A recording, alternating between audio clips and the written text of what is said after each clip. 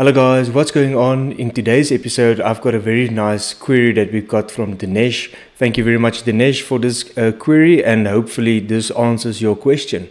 So what he basically said is he's got a date in his spreadsheet and there's a collection amount. So every day he tallies up the sales that he's got and he puts it here in C1. And as the date goes on, he just wants to put in the date, and then Excel needs to fetch the value that's in C1 and put it in the appropriate date. This is quite nice. So basically, let's demonstrate. So let's say we've got our first sale here. So we racked up 500 in sales here. Let's call it rands or rupees or dollars or whatever it is. We've got a currency here. And year in date, we want to put in the today's date. So today is the 29th of April at the time of this recording. So I'm just going to put in 2021-04-29. And as I hit enter, VBA code will fetch that amount in C1 and plug it in here. So now let's say we've got the next date. So we've got the 30th of April here, and we racked up 1,000 rupees or rands of sales. And now we want to input it here and it needs to fetch it. So let's see if it works. 2021-04-30. And then boom, it picks it up and places it. One last test. Now the next day, 1,500. And we've got our next day, 2021-04 and 31. And boom, it plugs it in. How awesome is this, guys? And even if you change the date, that won't affect it. So this is quite awesome VBA code that I'm going to teach you guys now. But first of all, hit that little like button, hit this little subscribe button down below, and hit that bell button as well, so I can notify you if I upload any more content. Without further ado, let's get this one started. So I'm going to start this one off from scratch. So I'm just going to exit this, not going to save it. I'm going to start off a new Excel spreadsheet here. So new Excel spreadsheet, and we're just going to go into this one.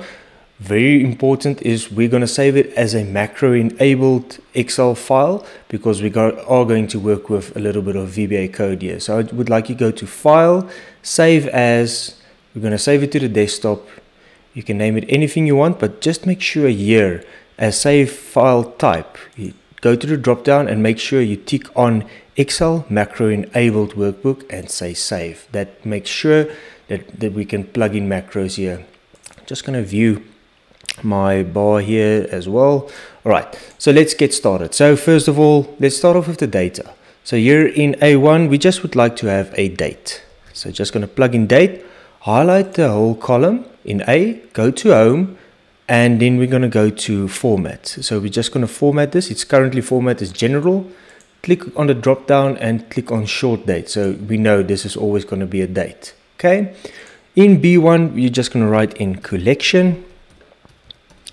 All right, we're going to highlight these two in yellow, and here in C1, this is where we're going to plug in our daily sales or whatever we're tracking. I'm just going to put in a little orange, and I'm just going to make a little bit space and zoom in a little bit here. So effectively, we want to plug in a sale here, and we want to put in a date. So today's date, the 29th, 2021-04-29. Nothing happens yet because we don't have any code running at this moment. You can just highlight everything and place it in the middle as well, just to make it look neat as well. So there we go. All right, so let's go and plug it in. I would like you guys to go and fetch cheat sheet number 1 that I left you in the video descriptions down below, all for free. And I'm just going to go and fetch that for us quickly. So cheat sheet number 1 will be just here. Just going to go quickly fetch it. So this is how it looks. And you're going to highlight everything here. Oh, got the wrong cheat sheet here. So cheat sheet number 1, got it here. There it is. And we're going to highlight everything here. Control A to select everything. Control C to copy. And now we're going to go back into our little spreadsheet that we created. So we're going to click on the developer tab. If you don't have the developer tab yet, quick fix, you're going to go to file. We're going to go to options here down below. You're going to click on customize ribbon, and you're going to make sure that developer box is ticked, and you're going to say okay. So this will give you access to the developer tab. You're going to go into the Visual Basic. interface here. So this is how it looks. It's quite daunting at first, but nothing to fret about. I'm going to go through you step by step. So I would like you to highlight sheet 1 here, double click, and this will open up some interface here on the right hand side. Just click on it, Control V to paste that little code that I've got, and you just click on save, and we're going to say okay. All right. So now I would like you guys to go to cheat sheet number 2 as well. So I'm just going to open up my cheat sheet number 2. So I've got cheat sheet number 2. I left it for you guys in the description below as well. Just going to open it up, click somewhere in the document, Control A to highlight everything, Control C to copy, and then we're going to go back into our Visual Basic interface here. So here's our interface. And now just a little quick trick. I'm going to click on this Microsoft Excel objects, right click, and we're going to insert a module. So just click on a module.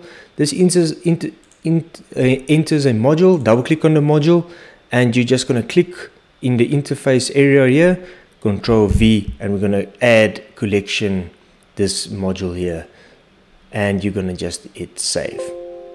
Say okay. And now we can exit. So let's test this up.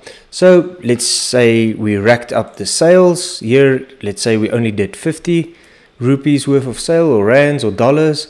And here in our date A2, we're going to plug in today's date. So 2021-04-29, hit enter, and lo and behold, B2 picks up that number.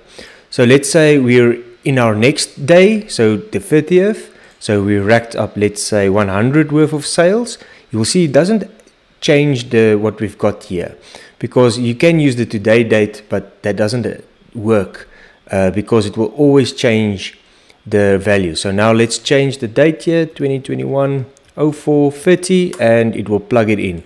Last test just to make sure, 200. Let's go for our date here, 2021-04-31. And it picks it up. Guys, I hope you enjoyed this tutorial. Remember to hit that like button, hit this little subscribe button, and that bell notification, and I will see you guys for our next episode. Outro, here we go.